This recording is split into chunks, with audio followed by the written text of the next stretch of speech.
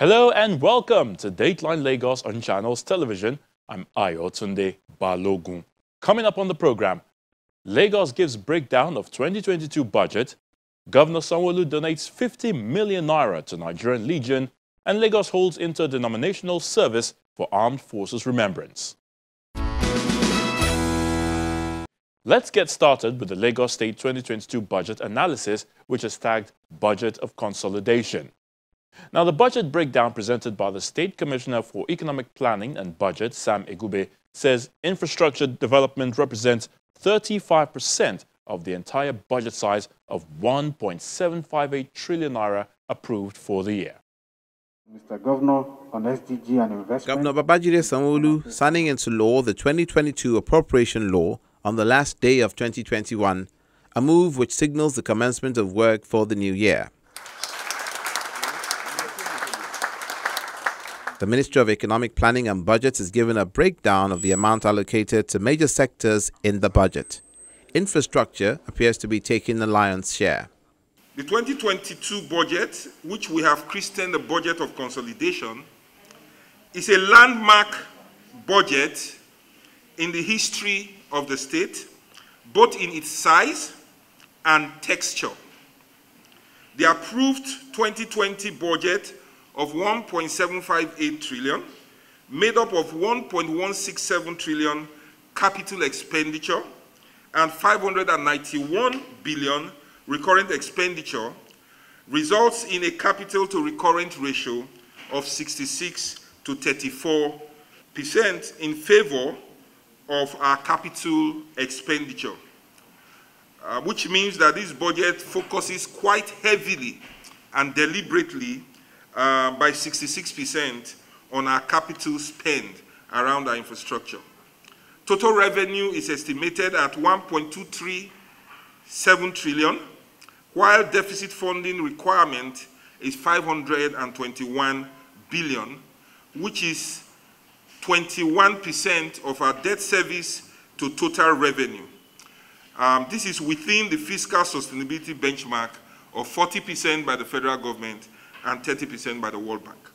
What this shows is that Lagos State has huge capacity because of our natural performance, our very aggressive performance on our revenue lines, generally, to take on more debt to fund further and accelerate our infrastructure position. So this increased deficit positioning, which we are seeing, only brings us to a 21% debt service to total revenue sustainability position. Infrastructure is essential to statewide economic and social development. It is therefore important that we accelerate the completion of our ongoing project to release the inherent value of the projects to the people of Lagos. This is especially important given that this is the last full year budget of this administration. Accordingly, we have increased our investment in infrastructure by 86% over prior year budget to 619 billion, representing 35% of the entire budget size. The Commission is in charge of education, energy and mineral resources as well as transportation, also on ground to give more details on their various sectors. New classroom blocks, new schools, entirely new schools, expansion of existing schools because we've already agreed that we are going to provide multiple pathways for students in our schools by ensuring that within the same campus they are able to attend general education classes, all vocational classes. And of course, we'll still expand LASPEP by adding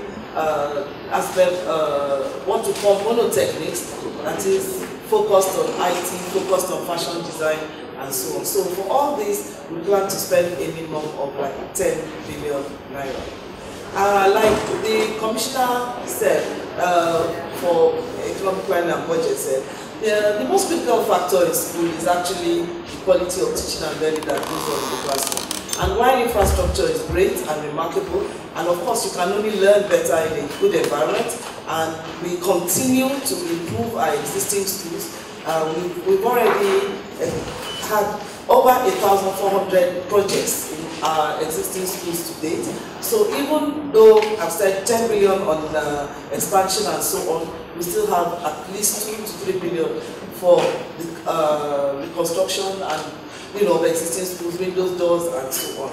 Like you said, the most critical factor is teaching and learning, and we are very happy to let the public know that all our efforts at infrastructure, at integration with technology, at improving teaching by resourcing our teachers, training our teachers, giving them tablets in the primary schools and so on, has led to a really, really remarkable increase in performance. If I take the secondary schools, the WAEC results went up from 39% to 79.4% this year. We are spending 153 billion to complete the first phase of the red line as well as the first phase of the blue line so that we can then get it into passenger operation by the fourth quarter of 2022. When you look at the junction of the corridor, it's not a matter of putting a bridge. So when you look at Lagos and you understand the traffic in Lagos, you would understand that Lagos State cannot build itself out of congestion. And so we have to look at the best solution for various junctions. With regard to Kurudu roundabout, I think the solution there is not really a bridge. The solution there is expanding that junction, improving the public transport circulation in Ikorodu, and making sure that we build laybys for the public transport buses to go into. And then ensuring that those who want to go into the Ikorodu Road, we have a dedicated lane for them. Those who want to go straight, across, we have a dedicated lane. So it's a matter of rearranging or reconfiguring the junction in such a way that everybody has a chance of navigating that junction at the shortest possible time. So we're signalizing that junction. We're taking out the roundabout. And then there are other measures, such as, the inner roads that will be improving so that people are not just captive to that major road. There are other options that people can take. So we're at 73% right now, but by the end of March, we expect to be at 100%. So any street in Lagos that has street lighting will be lit up. 949 kilometers of street lighting are currently working today in Lagos out of 1,300. And we expect that by the end of March, we'll be at the 1,300 mark. That's 100%, and you can take my word for that. So in addition to this, how do we keep these lights on? We know that there's a problem currently with power generation and power supply in Nigeria. Everybody has their own generator in the back of their house if you can afford it. We're running these street lights based on generators as well. We have a whole lot of them across Lagos. The other thing we're doing is we're changing the generators gradually from running on diesel and polluting the environment to running on gas. So that we expect to start next month, and by the end of this year, the streets or the air in Lagos should be a lot cleaner because we would have replaced about 90% of them. We also currently have the same 4 power stations that are also connected to the street light and also supplying other Lagos infrastructure. We're going to continue to maintain that. And one of the landmark things we expect to do this year is working with the federal government is to recreate a Lagos electricity market such that we can carve out a niche in Lagos and improve power supply in Lagos independently of the rest of the country. So far, waiting for the rest of the country to improve and dragging Lagos along is keeping us from where we need to be. So this year we expect to achieve that working with the federal government. That's not all. The state government is also prioritizing existing contractor-funded infrastructure projects that will be beneficial to residents of the state. The second objective is basically to prioritize existing contractor-funded infrastructure projects, meaning that there are certain projects that are strategic to the state, which we have front-loaded through arrangement with our contractors to move ahead of payment. Some of these projects include the completion of 8 stadia across the 5 Ibile divisions of Lagos State to facilitate youth development, engagement, and community sports. To the construction and rehabilitation of schools across the state to significantly improve access to quality education. The construction of the 6-lane reinforced concrete Lekki-Ekpe Expressway from Eleko Junction to Ekpe T Junction. This strategic project is aimed at accommodating the increasing huge and heavy vehicular movements in the Lekki-Ekpe axis, especially when the deep sea port and the Dangote refineries et al. Comes into operation. The procurement of 62 fire vehicles to improve our fire response service all over Lagos by further decentralizing of operating locations of all over the states of our fire service operation. This will strengthen our emergency response capability. And then the construction of a 130-bed new Mercy ultra-modern and fit-for-purpose pediatric programmed and emergency general hospital. We believe that when this hospital, which will be located at Lagos Island, is completed, it will be the largest specialist children hospital in sub-Saharan Africa. And then the construction of the Ekwebi Link Bridge to Maryland that will improve significantly travel time and alternative route options in the axis. All these projects are contractor funded with structures that provide very beneficial payment terms that give the state upfront value ahead of payments, thereby increasing the sustainability benefits to the state. Human capital continues to be an area of deep interest to the state. We believe that the opportunities in the state can only be converted to value by a population that is healthy, skilled, and inclusive. This year's budget increased our investment in this regard by 30% to 325 billion in 2022, which is about 18% of the total budget size. The Lagos State-approved budget for the year 2022 includes 1.167 trillion naira for capital expenditure, 591.281 billion naira for recurrent. Total revenue is estimated at 1.237 trillion naira. Deficit funding requirement is 521.275 billion naira, which is 21% of debt service, falls within the fiscal sustainability benchmark of 40%.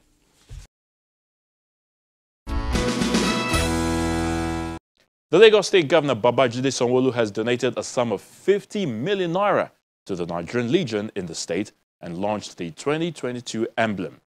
Now, the gesture is coming ahead of this year's Armed Forces Remembrance Day, where he promised to empower widows of the fallen heroes. It's the Lagos State Executive Council meeting. Commissioners heading various ministries as well as the special advisors are all present to brainstorm on the affairs of the state. The topical issue is the 2022 commemoration of the Armed Forces Remembrance Day. Mr. Governor is indeed the Commandant of the State Nigerian Legion, retired Colonel Fola Konde, commends the state government for prioritizing the welfare of retired officers and seeks more support for families of the fallen heroes. The Armed Forces Remembrance Day celebration emblem, a pre-fund launch, is an event the members of the Nigerian Legion to look forward, because it is a day where the guarantee of our fallen heroes and the sacrifice of the military in keeping the nation together to celebrate. It is also a period when we enjoy the graciousness of our patron, the governor. We appreciate the donation of 5 million naira by our able to do Governor Mr. Babajide Sanwo-Olu, and we pray the good Lord will continue to bless you. I would like to remind Mr. Governor of his promise to us to empower over 1,000 widows, orphans, disabled soldiers, and aged servicemen. The occasion of Armed Forces Remember the celebration and pre-fund launch is a period for us to generate fund fair donations to cater for the welfare of widows, orphans, disabled soldiers, and aged servicemen. I would also like to let you know that any donation that is made will be used judiciously without prejudice, sir. We have more than 6,000 numbers of widows, orphans, disabled soldiers, and aged servicemen in Lagos State, chapter of the Legion, and most of these people need empowerment to aid their living condition. Governor Babajide Sanwo-Olu announces a donation of 50 million naira, an appeal fund for the State Legion. On behalf of the government and people of Lagos State, we will donate 50 million naira to the emblem. So you can see that we have done tenfold of what we did the other time. So that in itself is a big leap for us. We will continue to support in other areas. We gave commitments around empowering some of the widows that you mentioned. I'm surprised if we haven't taken all that up, but I'm using this opportunity to direct the Ministry of Women Affairs and Poverty Alleviation, WAPA, to work with your office to identify beneficiaries and people that we can give the empowerment and support to, very, very specifically. And so she will do that, within the first quarter of this year. So you can be rest assured that will happen. I'm sure you know that a lot of your men are also currently being engaged in one form or the other by the state government, as support to give them in keeping security in all of our schools. We'll continue to do that. We'll continue to use a significant amount of your men. I think they're in their thousands that we're using currently, and we'll continue to give that support and give them the stipend that we give to continue to, encourage them and appreciate them for the work they've done. Then the governor decorates the commandant with the Armed Forces Remembrance Day emblem. The meeting ends as the governor also decorates the Deputy Governor, Kadri Hamzat, Head of Service, Murio Konola, some cabinet members and head of security agencies in the state.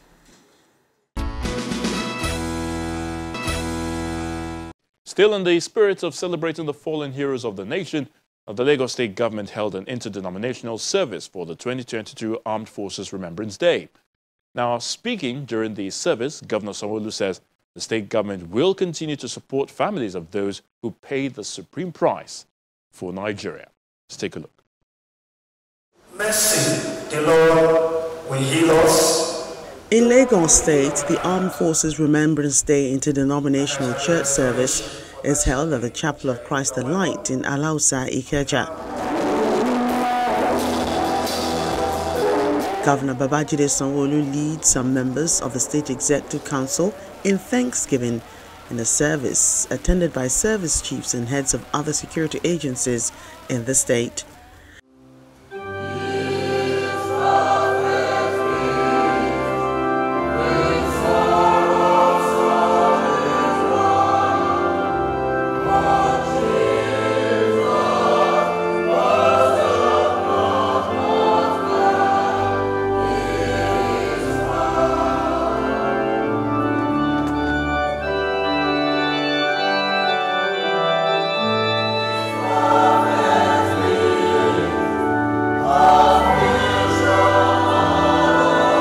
The service is characterized by hymns, praise and worship sessions, interspersed with prayers for the families of fallen heroes.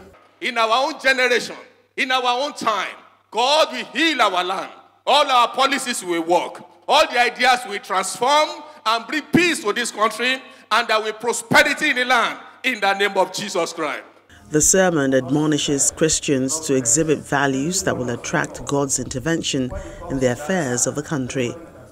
It is for us to acknowledge God for the sacrifices and labor of patriots in the armed forces, not only in preserving Nigeria territory, but making significant and indelible contributions to the social, economic, and political development of this nation.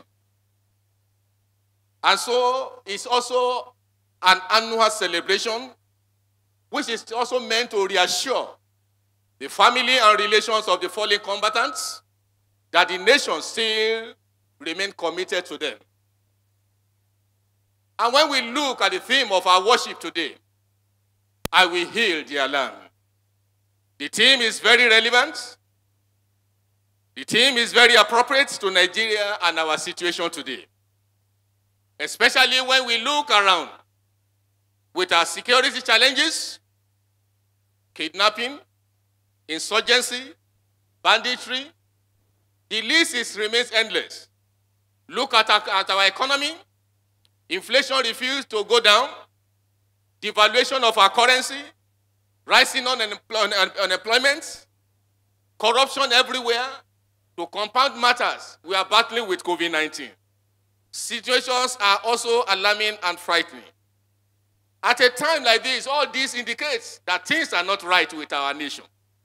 It indicates that there is ill health in our economy and every sphere of life. But one thing that is certain, that God is a healer. And this God that we call his name, that we serve, he will heal our land. Governor Babajide Sanwo-Olu commends the armed forces for keeping the peace in different parts of the country, promising to continue with the tradition of remembering the fallen heroes. On behalf of the people and government, thank all their families that are here and assure them that the government will continue to do what is expected of us, to continue to remember them and to say that they are falling. They were fallen heroes, but their time and their efforts and their commitment in the country is not in vain. The country will continue to remember them and will continue to play our own roles as we are in the point of leadership now. And so we pray that our country, we know peace, we know greatness, and the lost glory of our land will come back in our generation. And that as we journey in 2022, the peace of the Lord, which surpasses all understanding, will rest with our country, will rest with our state, and will all be committed to renewed vigor. And so, people of God, as we go back, as we are leaders in our own little rights, because it's not only the governor that is the leader. In your office, you're a leader. In the platoon you are commanding, you're a leader. In the barracks you are commanding, you're a leader. In your home, you're a leader. In the school you are leading, you're a leader.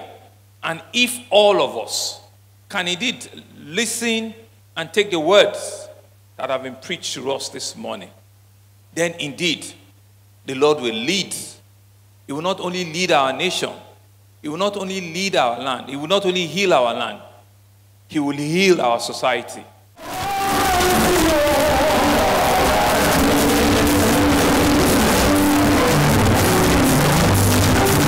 Activities at the 2022 Armed Forces Remembrance Day church services point to the need for continuous spiritual backing for those who take the risk to defend the unity and integrity of Nigeria, to encourage them to do more.